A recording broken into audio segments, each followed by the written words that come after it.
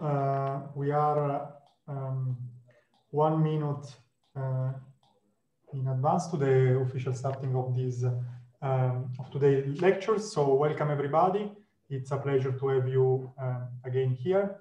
So before I introduce the first lecture of today, I'd like to remind you a few rules to interact with the speaker. So if you're following on Zoom, you can post your question in the chat and I'll read it for you, or you can raise the hand going to participants. There are 3 dots and you can find the button raise hand. And again, I'll give you the possibility to talk and to ask the question. If you are following from from YouTube, you can post question in the chat there, and again, I'll read them for you. So I'm very happy to introduce the next lecturer, Marino GATTO. Marino GATTO is a professor of ecology at the Politecnico of Milan.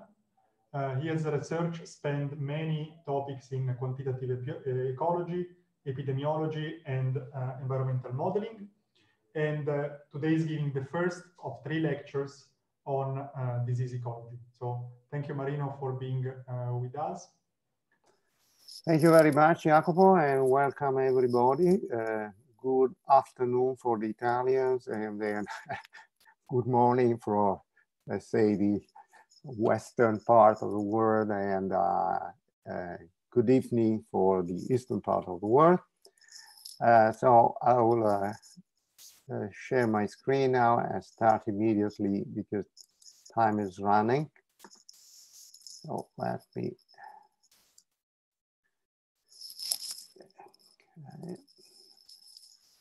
share my screen, and okay, I see that now there are 79 participants.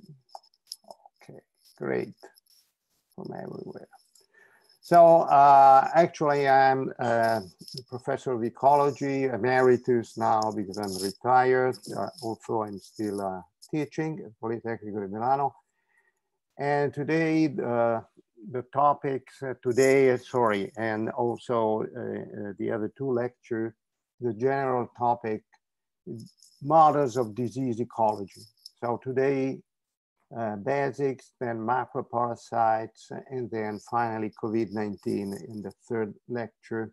And you see a simulation of our model here on the left on the spread of COVID-19 in Italy. So first of all, as professor of ecology, let me remind you that parasites is a basic ecological interaction. But first of all, sorry, I missed one slide.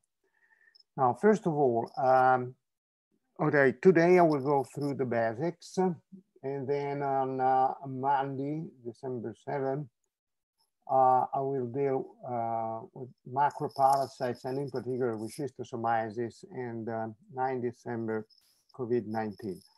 Part of my lectures are coordinated with Professor Andrea Rinaldo's lectures, and much of the material, I would say everything with the exception of COVID-19, can actually be found in this book, which just came out with Cambridge University Press.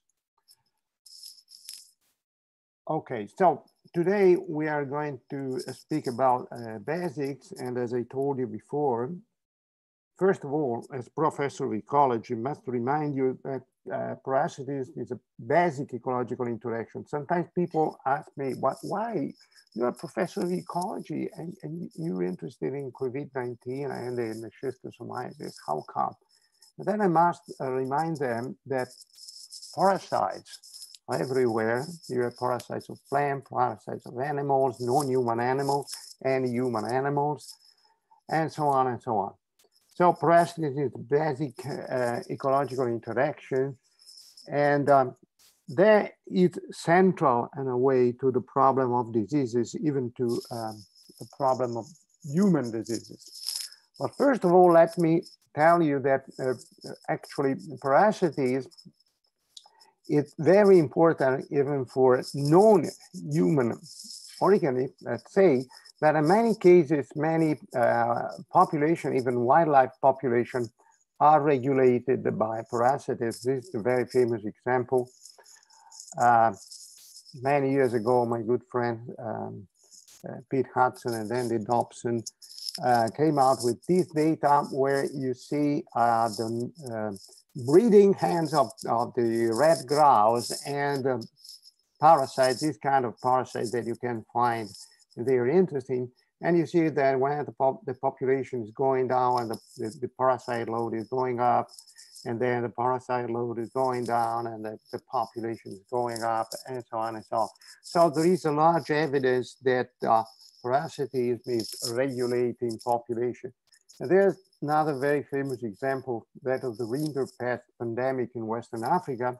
Rinderpest was introduced by Italians. You know, at that time, the Italians were dreaming of being a colonial power.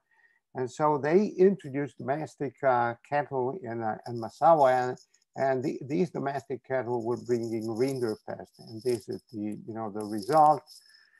Unfortunately, Robert Koch in 1897 found a vaccine, so they started vaccinating.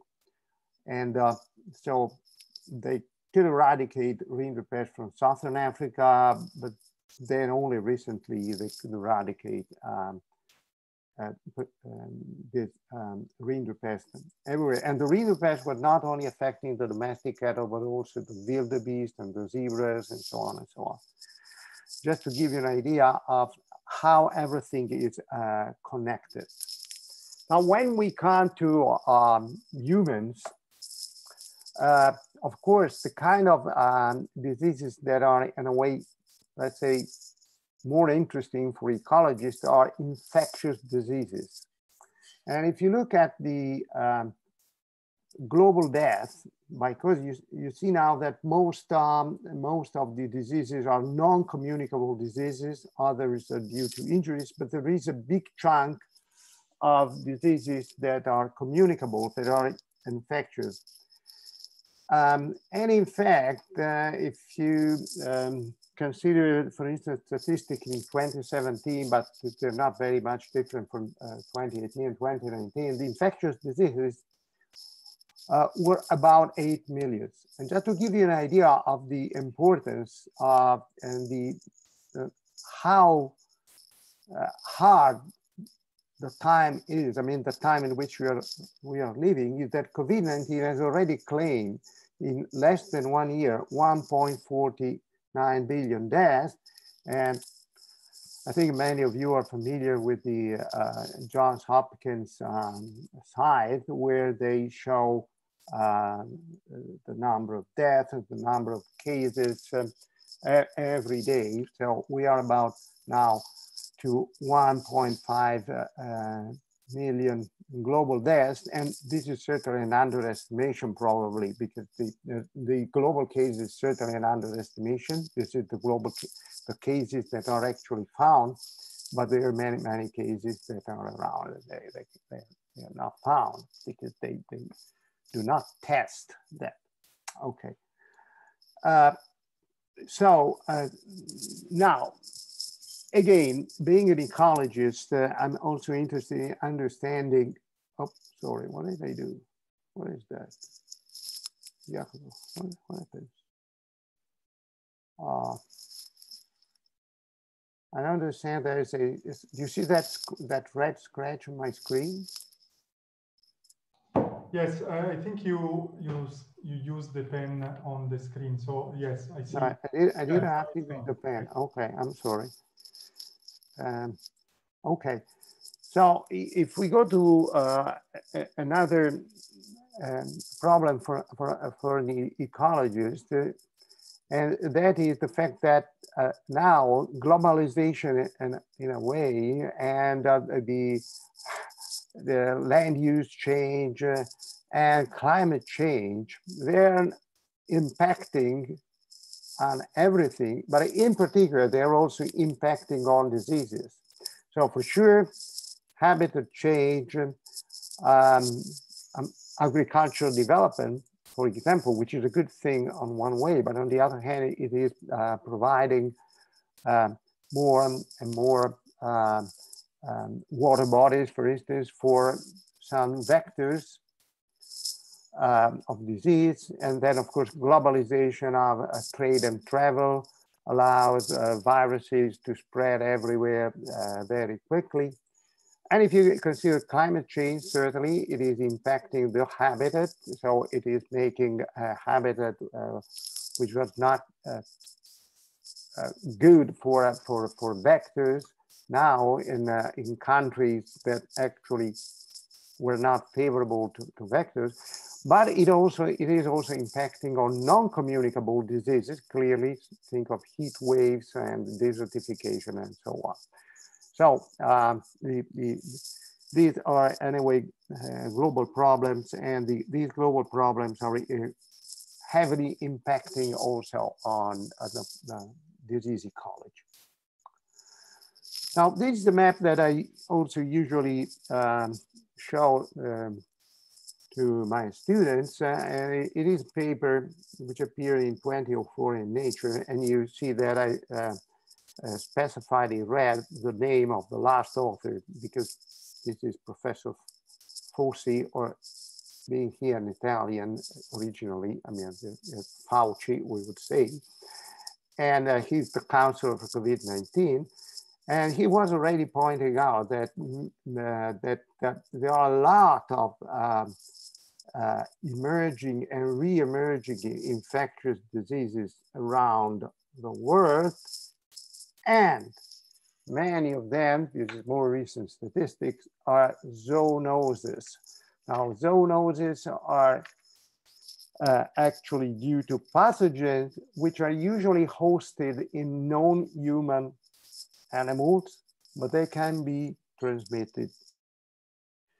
And they are shown in red, and you see how many of them are around. You see here a picturesque representation of some of these diseases. And you see, for instance, the West Nile virus. And if you can read that, the usual animal reservoir is various birds, especially robins in the United States. And SARS, the original animal reservoir, was bats. And then, of course, it's not only humans who are susceptible, but also civets, for instance. Oh, I'm sorry. Whenever I'm using my mouse to point out something, the red scratch appears. Okay. So, and then the bird flu, for instance, waterfall and Ebola, again, various bats, and so on and so on. Okay. Jacopo, can I get rid of that red scratch? I'm not sure how to get rid of that. I'm perhaps. I don't know, because usually, I think if you press the, so probably if you go, let me. Because usually I should use, if I use annotate, but I'm not annotating. Yeah. I don't know what happened. Because when I use Zoom with my students, that I can move my cursor, and that's it. Maybe now, you see. Wow. Because there is annotate. Perhaps you have, if you go to view option on Zoom, on top, you should probably see annotate. Yes, but I didn't use annotate. So let me stop annotate, maybe.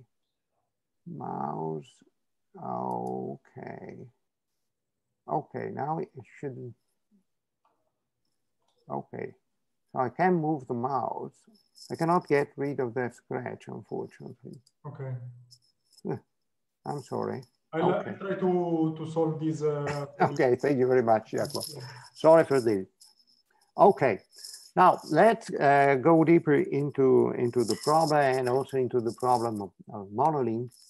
And okay, first of all, a big distinction which was made many years ago, basically by Anderson and May, Bob May and Roy Anderson, in terms of modeling, is the difference between micro and macroparasites. So Microparasites are typically viruses and bacteria, and they have a short lifetime with respect to the lifetime of their host. So in a way, you can neglect the dynamics of the microparasite load inside the host, also because it would be almost impossible to count all the parasites inside a host. And in any case, their dynamics is quite rapid. So what you do usually, you do another approach, you use compartments for the host and distinguish susceptibles, infected, and so on. We will see that.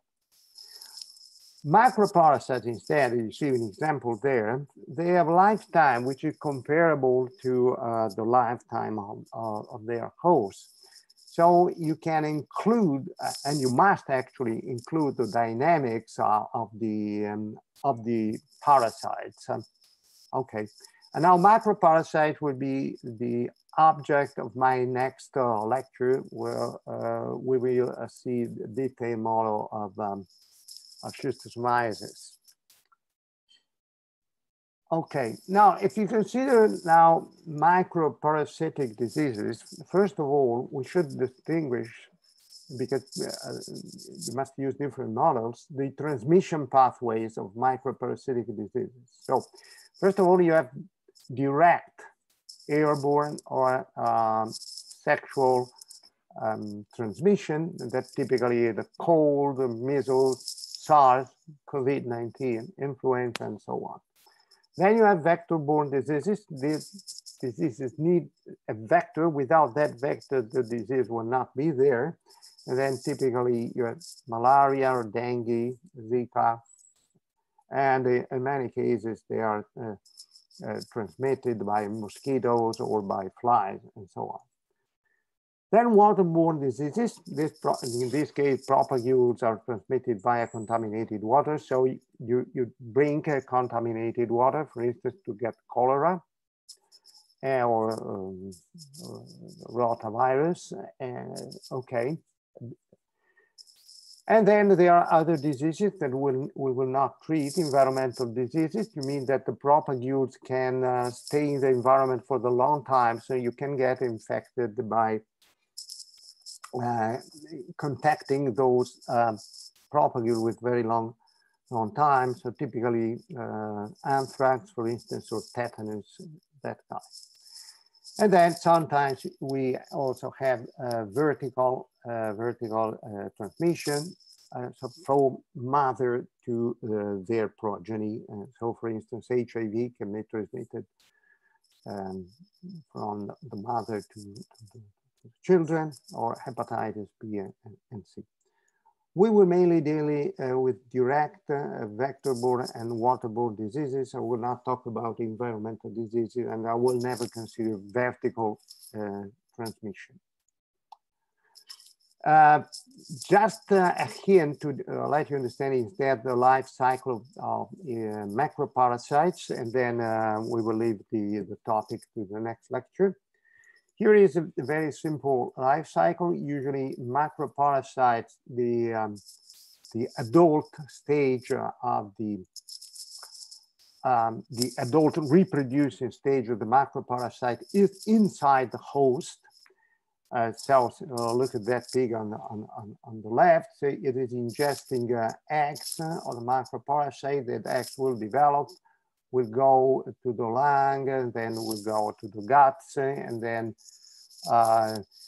the adult worms will reproduce, and then they will produce eggs, and the eggs will be defecated into the environment, and the same pig or another pig can get infected and reinfected. Another cycle, and that's important because, for instance, schistosomiasis, which I am going to speak about, is of that kind, requires a second host. So typically, for instance, in fasciolopsiasis, again, the adults are inside the host, then they produce eggs. The eggs are shed into the aquatic environment. They develop into a stage which is called miracidium. But that mycelium must have these snails in order to stay inside the snail and create the other stage, the cercaria stage, and then the cercaria will actually swim into the water. They can also penetrate the skin or be ingested, and the cycle goes on. Vector-borne diseases, just to give you an example of very many kinds, okay, malaria typically, Chagas disease, sleeping sickness, river blindness, and so on. And then waterborne diseases, cholera is probably the most famous waterborne disease. Here, the example, the countries reporting cholera in this 5-year period.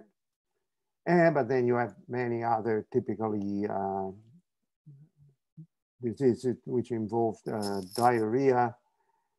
And many of these diseases, unfortunately, are a leading cause of death among children, typically among children under 5 years of age. And so for instance, diarrheal diseases are 5th among the leading causes of death. Now, waterborne diseases and cholera, this is the topic that will be dealt with by Professor Rinaldo in his 3rd lecture. Okay. And today I will mainly introduce the basics to you. Now, are there any questions after this brief introduction or not so brief introduction? Not in the chat and not on YouTube. So if anyone has a question, please don't hesitate to write it in the chat or to raise hand and in person. Of course, this was very basic, and probably many of you already know the topics. But I think we can move forward, and okay. If something emerges, I'll let you know. Great. Now, today I will go into the basics, but let me remember that actually the aim is to go into more complicated models than the models I am actually introducing today. And that the common spatial setting of this model will be networks. And the next lecture you're going to have today is about networks. So the basic idea that you, for instance, for waterborne diseases, you might describe the hydrology of body water, but you can transform, and that would be the topic of the next lecture by Professor Rinaldo, that into a simplified network, a graph where you have nodes and where you have arcs, and arcs, of course, are the connections. Now, there are more complicated models. For instance, if you consider a different kind of transmission, not only due to water, then you might have a graph which is not a tree, but a more complicated graph. And you may introduce connectivity matrices that might be stochastic matrices or sub-stochastic matrices and so on. But not only that, in many cases, you have more than one network to describe the disease. So, for instance, in cholera, which is going to be described by Professor Rinaldo, but also in schistosomiasis, what I speak about, these are diseases that are connected to water. So you have the hydrologic transport, for instance, but you have also human mobility. And so, in that case, you have a double network. And in some cases, you make the nodes coincide for the two networks. This is sort of approximation, locating the cities or the villages at the same node where you have the nodes for the hydrologic transport, for the hydrologic network. But in other cases, like this example, this is the model schistosomiasis we developed for Senegal. In that case, you have water points, you have villages, and that's interesting because we have phone antennas, because we can actually develop the human mobility connectivity metrics by using mobile phone, but then the antennas are not located only in villages, for instance. And then you have water points. So in water points is where the people can get infected. So in that case, you have multiplex networks. Okay. In any case, in each node, you need a local model. Okay, suppose that now all the connections are, for instance, cut. You got all the connections, you consider only one village, and you try to develop a model for the a disease in that village, and then you will connect the nodes in the network. Today, I'm going to speak about the local models, and please, I think that. Forgive me if you already know, because that would be very basic. But on the other hand, I think it's good to have very basic notions. Okay. So when you consider local models, possible approaches are either you might have compartmental models.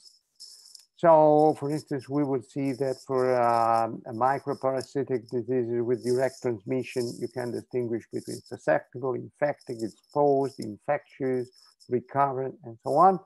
A macroparasite model, we might consider the parasite load.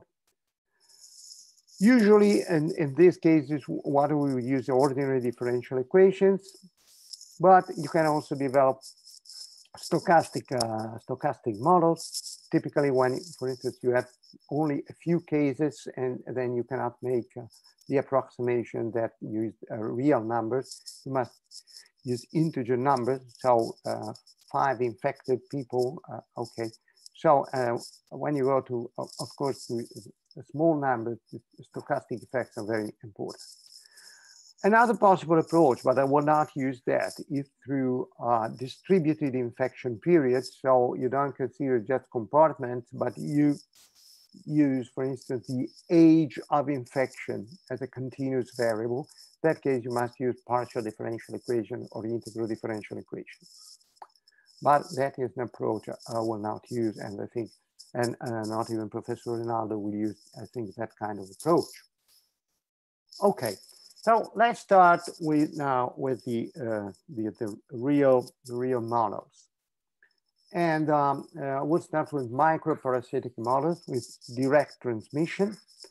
And the simplest model is the one where you consider just the susceptible people who are not infected but might be getting infected.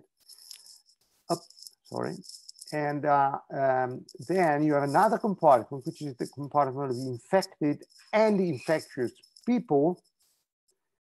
And then,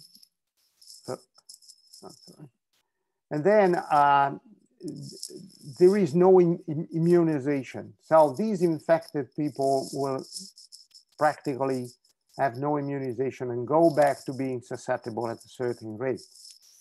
Then, a more realistic model is the one where you consider the recovered people. So these people are recovered and are immune, at least for a while. Then they might lose their immunity and go back to being susceptible. Or they might have a permanent immunity. In that case, that this arrow is not there. Or finally, you must distinguish between infected people, but not yet infectious, and people who are infectious. So this is, for instance, the typical case of COVID-19. Now in COVID-19, you have some people who are exposed. They are not yet infectious. That is going to last about 5 days in the average. And then you get infectious. And then you can infect, of course, be susceptible. Then you can recover. You certainly part of the people recovering COVID-19. We don't know whether they get some sort of immunity for sure some immunity. We don't know how long it is going to last. Maybe 1 year, maybe 2 years, maybe 3 years. Okay. And these are called SEIR models. Now let me go into the simplest SI model, because in any case, it is a very good example to start with. So the basic SI model, you have susceptibles, and these susceptibles can reproduce. So you have a birth rate. Well, even the infected people might reproduce, but let's suppose that when you're infected and you have a disease, well, let's say that you will not reproduce. You will be in a bed, and you don't have time to reproduce. Okay, so let's make the hypothesis that this is not there. Then there is a certain mortality. Mu is the natural death rate from other causes other than the disease.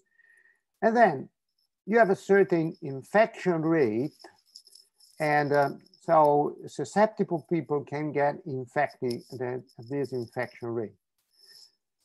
And then you might have that the infected people recover, but then they go back to being susceptible because there is no immunity, or it is very, very short. When you go to the infected people, of course, this rate will go into the infected people, and then the infected people might die from other causes, die because of the disease, or recover and go back to being susceptible. Now, a very important distinction is related to the infection rate. But now, before doing that, let me introduce some terminology. Incidence. Incidence is the flow of newly infected. So remember, it is not a number, it is a number per unit time. So you might have, so the number of positive slides of people with that you, they make a test and they know that you have malaria per week, that's the incidence. Prevalence is instead a fraction. It is the ratio between the infected people and the total number of people susceptible plus infected. Now, a big and important distinction is in terms of infection rate. Now, what is the infection rate? It's the probability per unit time that one susceptible gets infected. So if you examine that probability, you see that it is actually the product of three different things. So first of all, the contact rate. In order to be infected, you need to contact people. So you have number of contacts per unit time, given a certain number or density N of individuals, both susceptible and infected. But of course, only if you meet the infected people, you get infected. So you multiply by the prevalence. But then, even if you meet an infected guy, then you might not get the disease. So you must multiply by a probability of becoming infected and infectious. Now, we will suppose that it is constant, but in reality, it depends on the behavior. So for instance, if you wear a mask, and then you will not get COVID-19, okay? Or it is very difficult, especially if you wear an FP2 mask. So, but anyway, let me suppose that it is a constant, and so it is a parameter that can vary. Then, what makes a difference in the contact rate? So, the contact rate, number of contacts per unit time, might depend, as a first approximation, if you consider so-called density dependence, might be proportional to the density of people. So if you stay in an environment with a lot of people surrounding you, the contact rate will be higher. and just the opposite. But for instance, if you consider a sexually transmitted disease, you don't get a sexually transmitted disease by going in the underground and being surrounded by people. Okay. So in that case, this is called frequency dependent. I is proportional to I divided by n, the prevalence, because the contact rate in a way is kind of constant. So with density dependence, small I is proportional to capital I. That is called the law of mass transmission. And with frequency dependence, the infection rate is proportional to the prevalence. Now, both assumptions are unrealistic, because if you are in a desert, you can have anyway a sexual intercourse. Okay, you are alone. So even when you consider sexually transmitted diseases, of course, the contact rate must go to zero when n goes to zero. And on the other hand, even with airborne transmission, even if you go in a, say, in a very crowded underground, you're anyway surrounded by no more, let's say, than 10 people. So even airborne transmitted disease can actually saturate to a maximum rate. Okay. Now, let me start now with density-dependent transmission and what I call Malthusian growth. So let me consider now a simple case in which I is proportional, the infection rate is proportional to capital I, the number of infected. So you have a very simple multiplicative term. I'm sorry. When I move the mouse, sometimes you know I switch from one slide to another slide. So you have a term like that, which goes into here. Now let me suppose that, to give you the idea of the ecological importance of the diseases, that this population, if there is no infection, would actually grow in an exponential way. Now, if you now introduce the possibility of infection, what comes out that if you study now these nonlinear equations, and I think that you have a tutorial on nonlinear analysis. So these are you see the isoclines, okay, and you see that now there is a non-trivial equilibrium, this one, and therefore the main message is that disease can regulate the population. A population that would grow exponentially does not grow actually exponentially if a disease is introduced. Now, another result, with very important result, is that the prevalence of the disease decreases with the mortality alpha due to the disease. That's another very important message. So the diseases that are very lethal have very low prevalence, fortunately. So, you consider Ebola, for instance, very lethal disease. Prevalence is low, fortunately. Okay, that's not the main message. Of course, you can go into a more realistic model. It's one where the susceptibles cannot grow indefinitely if there is no disease. They cannot grow exponentially.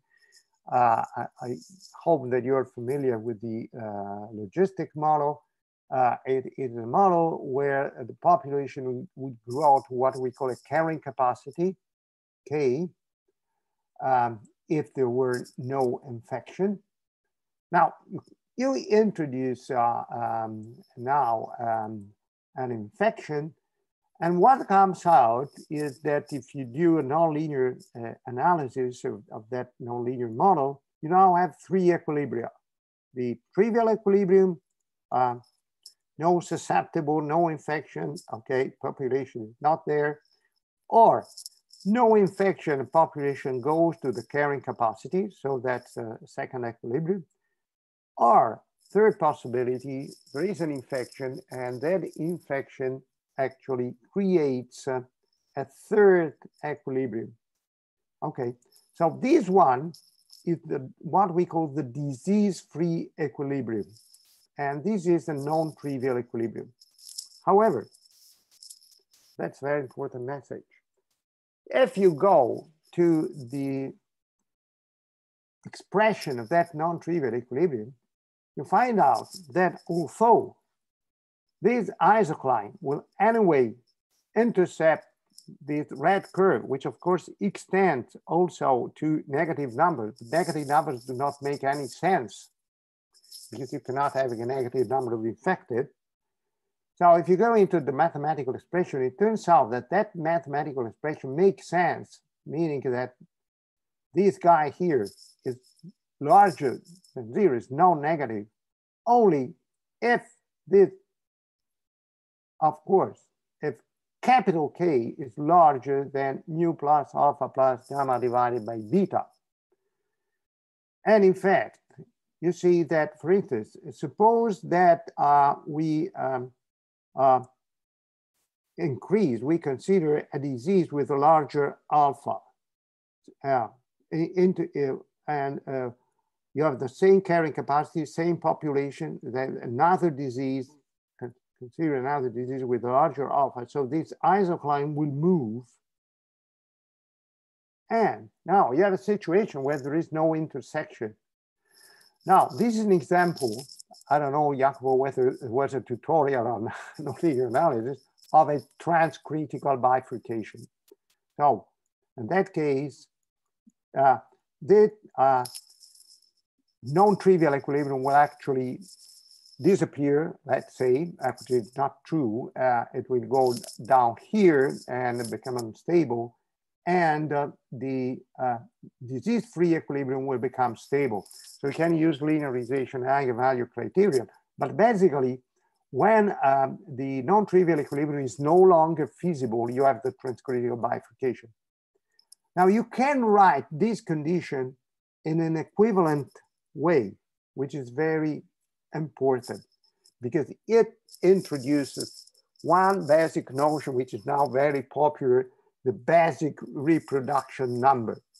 You can write this inequality in this way by introducing what do we call the basic reproduction number. And you can interpret the basic reproduction number.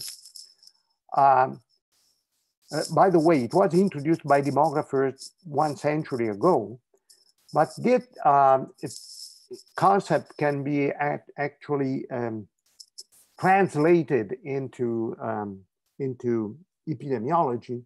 It is the average number of secondary infection caused by one primary infection in a healthy population carrying capacity. Now, in demography, it is the average number of daughters produced by a mother in the course of its lifetime. So here you have mother infections and daughter infection, exactly the same concept. And why? Well, it's very simple.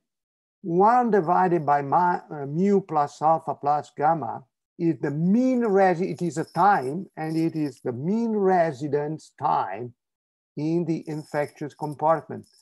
So the infected stay infectious for such a time.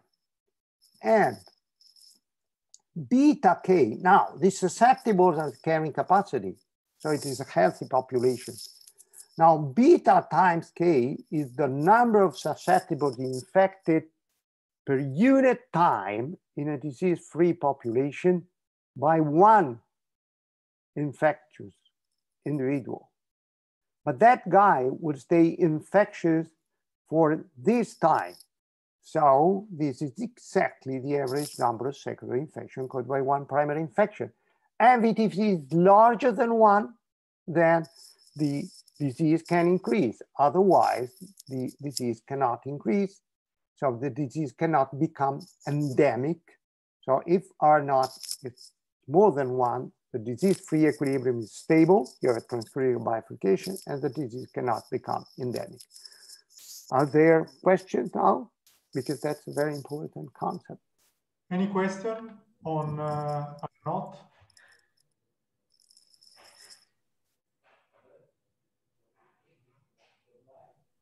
there are not questions. Sorry for the... Wow. Now, there are two possibilities, that everything is very clear or everything is very obscure. Hope well, that the first option is the right option. Okay. We'll see.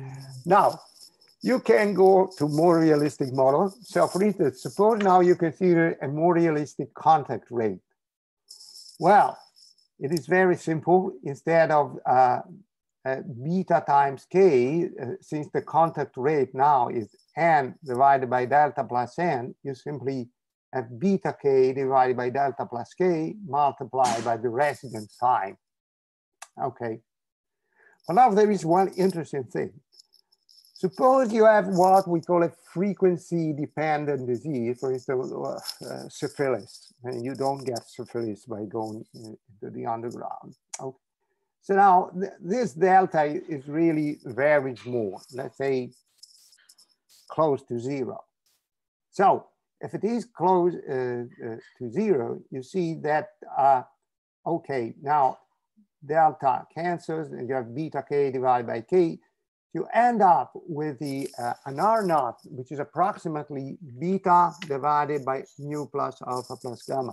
So it does not depend on the carrying capacity. So you see a basic message in this case, and even in the previous case with density dependent, that R naught is larger if K is larger. So it is easier to get any airborne transmission in New York than in, say, in the wildlife of China, okay, or clearly, okay. While if you have other diseases, sexually transmitted diseases, you see that K is not playing a role. What is playing a role is the probability of the beta probability of getting infected, and the times one remains infectious. So, for instance, for AIDS, that you cannot AIDS by going around, you can remain infectious for a very long time, actually. And then, of course, you might go into more complicated model, but not so complicated, where you also consider recovered. And so, for instance, okay, with this is with recovery R naught as this expression. So you replace this gamma, which is the rate at which you become susceptible again, with actually the rate at which you recover, and go into the recover compartment, but it's basically the same. Now, an important message, however, for the remainder of the course and of the lecture, that it is possible to generalize this machinery for network models where you don't have just two ordinary differential equations, three ordinary differential equations, and so on, but you have a system, for instance, of ordinary differential equations where each local model is connected to another local model by a network, possibly a multi-network, a multiplex model. But you can still use linear analysis, bifurcation theory, and the important concepts of dominant eigenvalues, or the spectral radius of appropriate matrices. And in this way, it is possible to introduce generalized reproduction numbers. So for instance, the generalized reproduction numbers which might be the spectral radius of an appropriate matrix. Okay. And so to decide whether the disease can become endemic or cannot become endemic based on that analysis. But let's say that the basic idea and the way is the same. Now, to finish, just give me 5 minutes and then I will be finished. I want to briefly introduce, without going into the details, Marino, sorry, since we are switching here, if you want, there are 2 questions on R naught. So oh, great. Okay. So there is one question by Zored in the Zoom chat asking, is or not time independent? Okay, now that's very good. A good question. Okay, now by R naught, please note the 0 and the naught. This is the basic reproduction number. So it means that you consider a healthy population, so nobody cares about that disease, then the infection appears and there is no treatment and people are not wearing masks and so on and so on and so on. Okay. And then you must decide whether that disease will actually become endemic or not become endemic, possibly spread. Okay, so that's the basic reproduction number. And now I know that it is very popular, another reproduction number, which is called RT.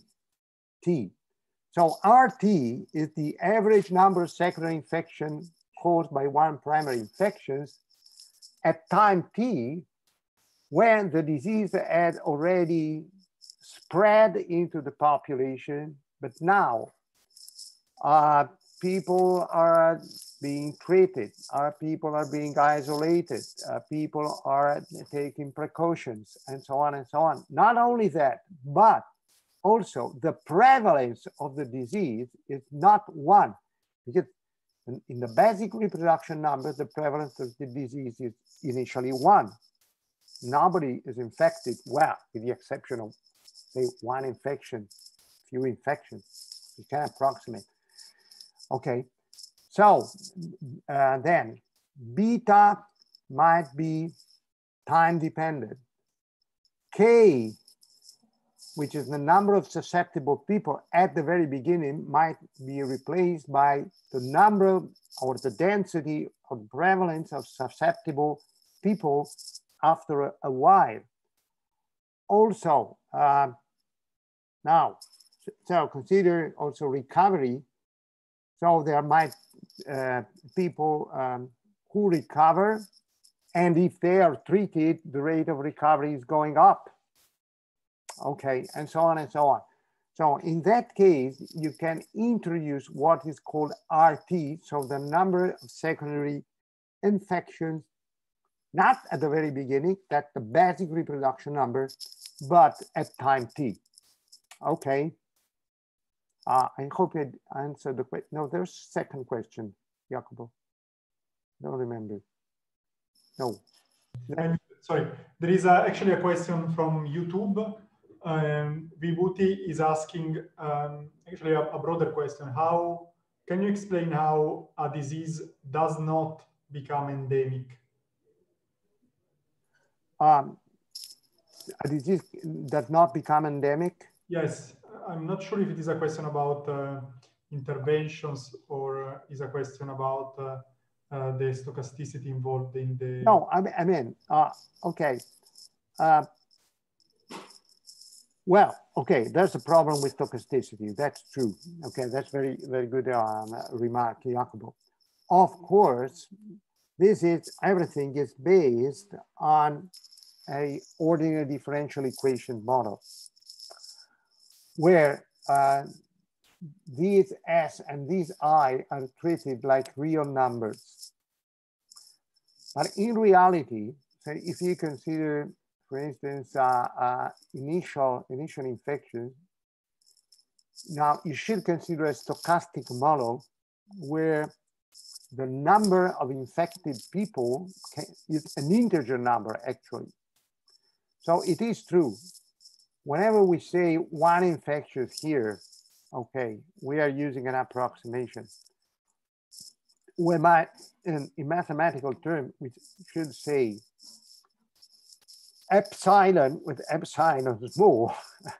I mean, it's more appropriate to think of S and I in terms of density. So say number of people per square kilometer, number of susceptible people per square kilometer, number of infected people per square kilometer. So that's a real number. So I cannot really think of one infected guy per square kilometer. No, we mean a very small density of infections initially.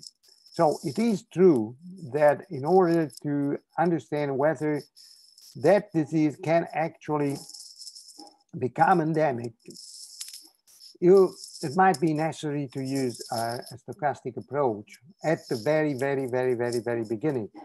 But if we make a deterministic approximation, then these kind of R naught is, okay, the one is the threshold for R naught for the disease to become endemic, meaning that the only stable equilibrium in the long run will be the disease-free equilibrium.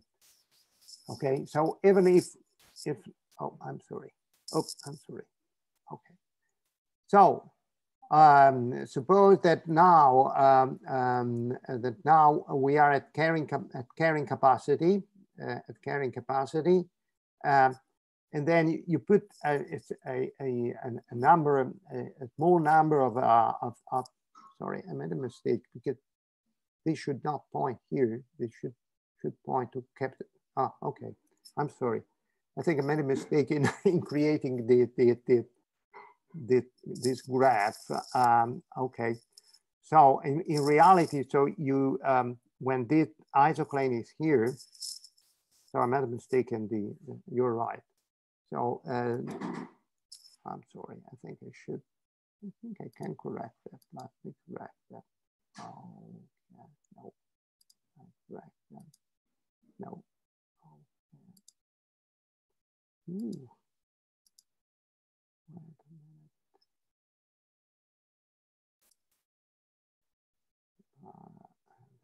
And then again. Oh, sorry. Okay. So in reality, no, I'm sorry, not this one. So, okay. So it should be, okay, okay. I'm sorry, that was a mistake. No, not this one. Okay, I think you understand now. Anyway. So that, and in that case, even if you introduce a few infected people, then the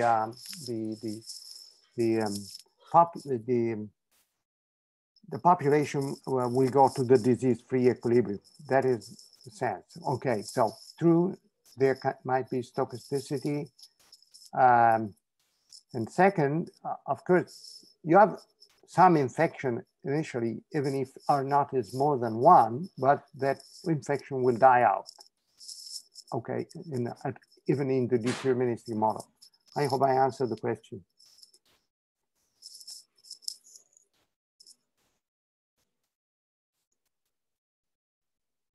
Okay, can I go on for?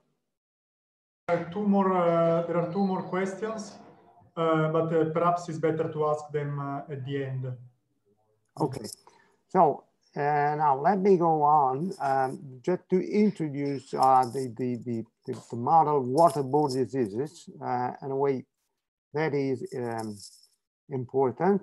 Actually, you see in a way the best known disease is cholera. The pathogen was actually discovered by Filippo Pacini in 1854.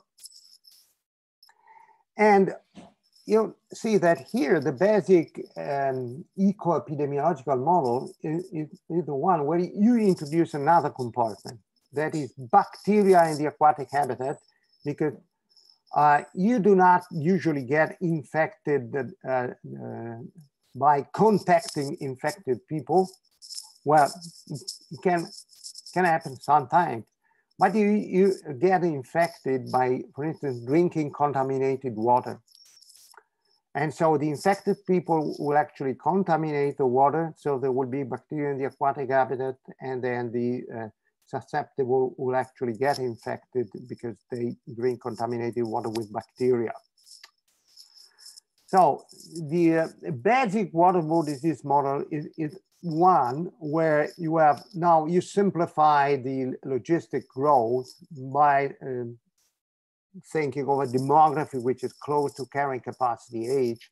So you can linearize in a way the logistic model around the carrying capacity, let me call that carrying capacity age.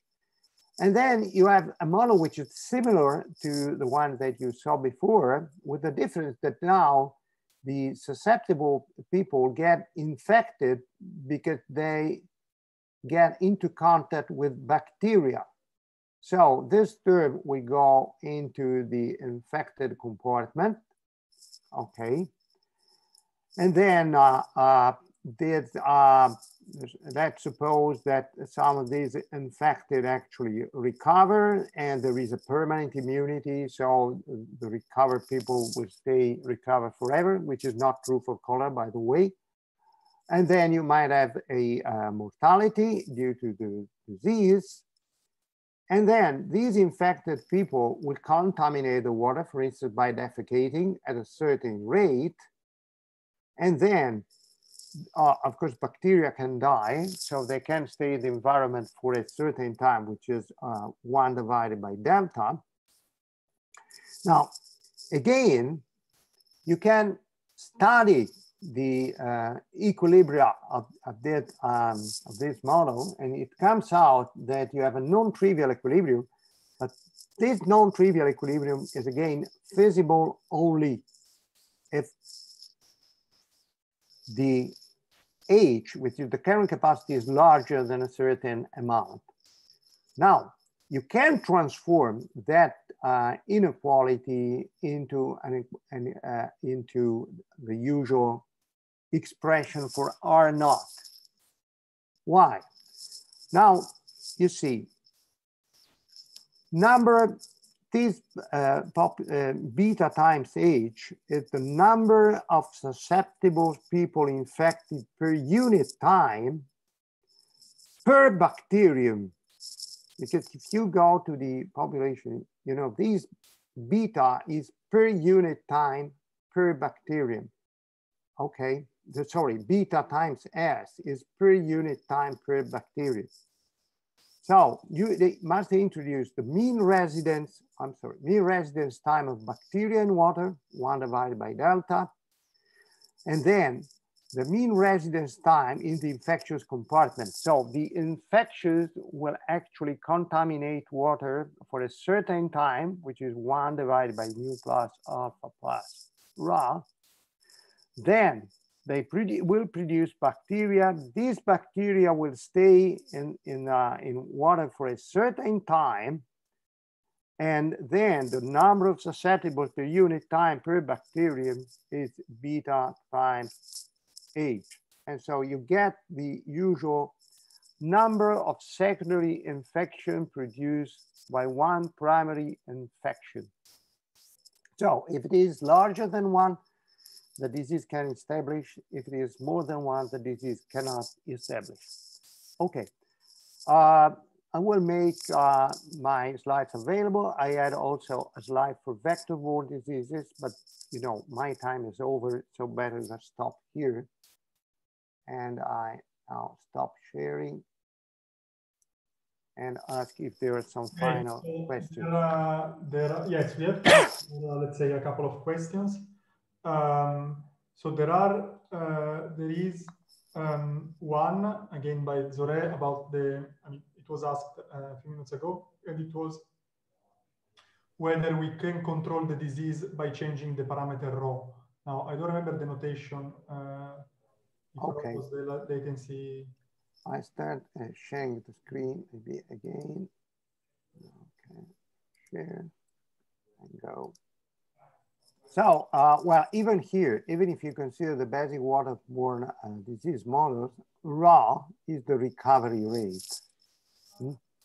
So, the larger the recovery rate and the smaller the residence time. Wait, okay. So, if you have a small residence time, of course, R naught goes down. Well, so for instance, if you consider cholera, a simple way of making people recover is to hospitalize them and hydrate them. So clearly, if the recovery rate is larger, then the mean residence time in the infectious compartment is larger.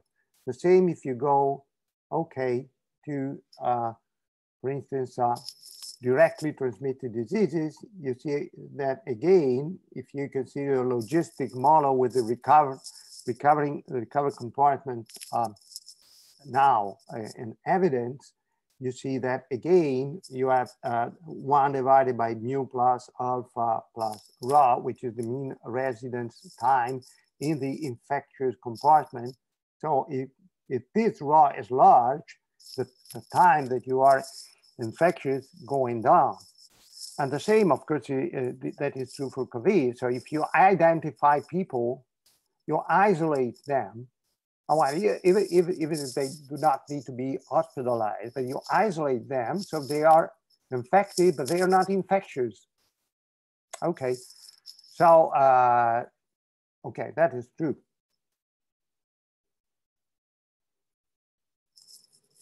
There are other questions? Yes. Another one. There was one, again, on the previous part, when you were talking about the transcritical bifurcation yes. with R0. Yeah. Is it possible for your model to have other bifurcations like a saddle node bifurcation? Well, you know that, yes. Where the outbreak not for this model, but it's certainly possible. Now, transcritical bifurcation is actually a critical case of saddle node bifurcation, but you can have a more general saddle node bifurcation. You can have Hopf bifurcation. You can have subcritical or supercritical Hopf bifurcation. So for instance, with models of schistosomiasis, that is possible. And you can also have in at least possibly, for instance, chaotic attractors. So you might have Feigenbaum cascade and so on. That is possible, but these are the very basic model, and here you don't have that kind of bifurcation. So in fact, whenever people speak about R0, RT is smaller than 1. Okay. That's a very simplistic approach. In a way, you can have much more complicated problem. You can have stability, for instance, and so on. That's true. That is possible. Yes, thanks a lot. You're welcome. Great. So, is there any other question, either here on or on YouTube? Okay. So, thanks a lot to Professor Marino Gatto for this fantastic lecture. So, what we're going to do now is to split in breakout rooms while we are waiting for the next lecture, which is going to be actually a tutorial. Marino Gatto will give another lecture, I believe, next week, if I remember by heart the program. Yes, and it will be about macroparasites and schistosomiasis. Yes, so I'm sure that if you have questions and any question come up, you can, of course, ask it at the beginning or during next lecture. So now let's take 7 minutes. Okay, so thank you all. And thanks a lot. And so see you on Monday. Yeah, thank you very much. And stay unexposed. Yeah. And, great. So let's take this break. Let's take this opportunity to chat with others informally in the breakout room, or stretch your legs and take a break from the screen. Thanks.